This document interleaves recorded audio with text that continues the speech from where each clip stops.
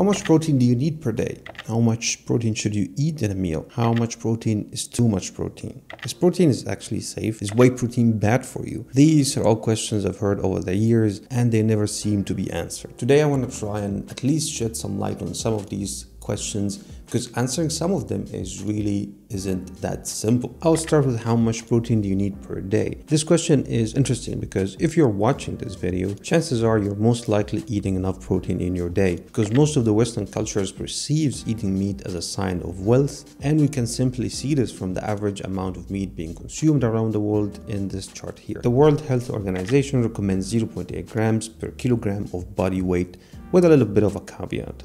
This recommendation is only if you're an average sedentary person, whatever that means. Now, this recommendation is hotly debated and a lot of researchers are nagging the World Health Organization to increase this recommendation based on these studies here. Here we are seeing anywhere between 1.2 grams up to 1.8 grams per kilogram of body weight. So then which is it then? I believe this will depend on few things. Are you doing some kind of resistance training, or are you doing any kind of sports on a weekly basis? Or are you someone who is working in an office, sitting all day with minimum movement? If you're in the latter group, first I urge you to start doing some resistance training, even if it's once a week. As this study here shows, one set done 2 to 3 times a week increases strength, and these are well-trained athletes. So the chances are, if you're a beginner, you'll probably see even more gains. If, however, you're doing some sort of resistance training or you're doing some kind of sports on a regular basis, then you're in for a treat. Because if you search online, how much protein do I need to eat per day,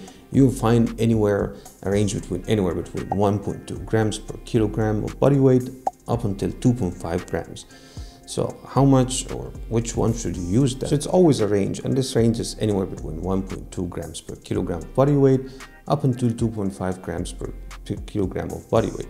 So which one should you use? It really depends on what you're currently doing in your life. Are you losing weight? Then you should probably err on the high side of things, because protein is more satiable and you're trying to maintain more muscle mass. So basic math here, if you're 80 kilograms and you're trying to lose weight, your range should probably be between 160 grams up to 180 grams per day.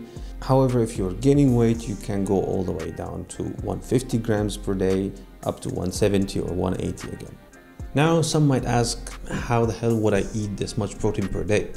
And this brings us to the next topic. So if we go back to our example of someone who is 80 kilograms and trying to lose weight, eating anywhere between 160 to 180 grams protein per day, then he's eating or she's eating 3 meals a day, then this would make up around 54 grams per meal per day. But now you see there is a problem here. If you're eating 3 times a day, this means you're eating 54 grams of protein per meal.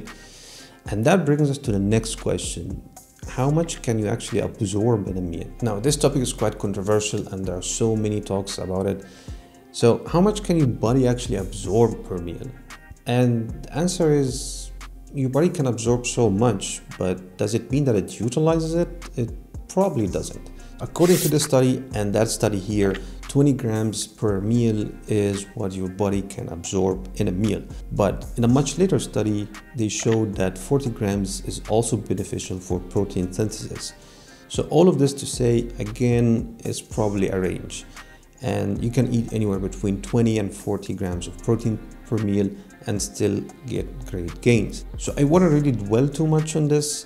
At the end of the day, what really matters is how much protein you're eating in the whole day. If we move to the board here, you can see that we can make a pyramid of importance, just like Maslow's hierarchy of needs. So we have at the bottom here, the most important thing and the most basic need is protein per day. Then if you want to optimize even further, we go up one level, and that will be protein per meal. And then we move up one level more, and that is protein quality. And if you really want to optimize even further, the last thing would be protein timing. So this opens yet another question here, which is protein timing. And based on this study here and countless anecdotal observations, it shows that it really doesn't matter. But if you're super obsessed and you want to over-optimize everything in your life, then you can think of this as the top of the pyramid, as we saw, and you can obsess over it. But in the grand scheme of things, it will not add too much to your gains. Last thing I want to talk about in the protein timing section is that people over obsess over the anabolic window, which it used to be like 30 minutes after workout. You have to chug down your shake with like a banana or something. But as this study here shows, it's not really that short. It's anywhere between 4 to 6 hours between your pre-workout meal and your post-workout. So you can really chill and go home and make a meal and eat this meal. You don't have to take a protein shake in the bathroom and just rush everything. So now we have learned how much we need per day and per meal. And the last question is all of this really safe? Is it really safe to eat this much protein per day?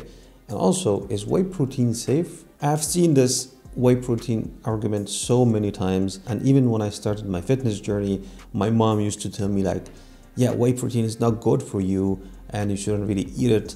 And I'm sorry to tell you, mom, but you're wrong. So according to this huge meta-analysis here, we can see that whey protein helps athletes in performance and recovery. So what about the amount of protein we're eating per day? It's quite a lot. According to this huge study from the Journal of International Society of Sports and Nutrition, where they tested an insanely high amount of protein per kilogram of body weight per day, up to 4.4 grams per kilogram, found that it had absolutely no harmful effects. One last thing, so the YouTube gods require a sacrifice from my channel. In order to do that, and I don't burn in YouTube hell, please like the video and subscribe if you haven't already. Thanks for watching.